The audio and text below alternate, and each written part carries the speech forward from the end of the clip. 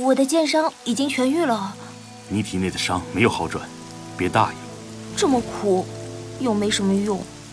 这里很难找到合适的草药，我勉强才能找到这些葛叶根茎。虽然药效一般，味道也不好，但总比不喝好。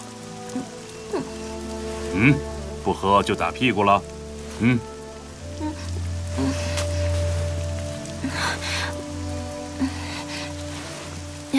今天的汤药有些甜丝丝的。那再来一碗。不了。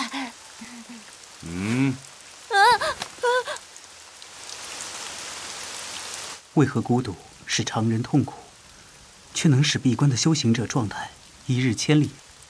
修行者闭关是主动的，灵台清明，以身合道，又怎会孤独？初见姑娘的修行学识素养之高，在我所见的同龄人中，就只有苟寒石和愚人师兄能一较高低。听姑娘一席话，胜读道藏3000。谬在了。非也，所有的修行者都希望能够遇到一个同伴，一起讨论平时无处讨论的问题。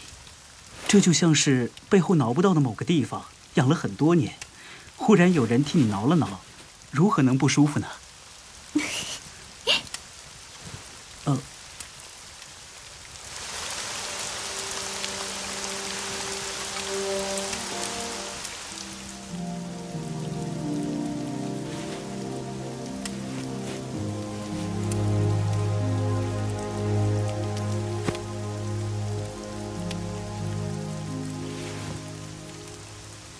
这家伙应该早就困得不行了，却一直在陪我说话。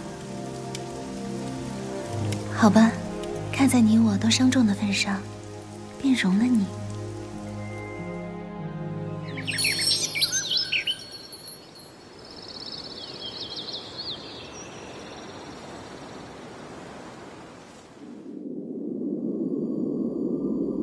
哼，好一对奸夫淫妇！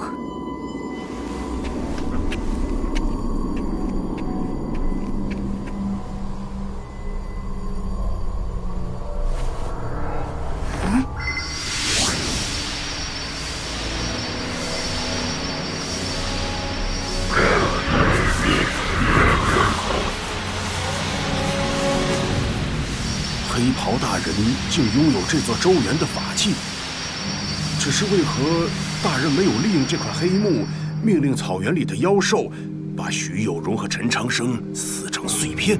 我可以用魂木把他们杀死，但想要走进那个人的陵墓，我没有把握。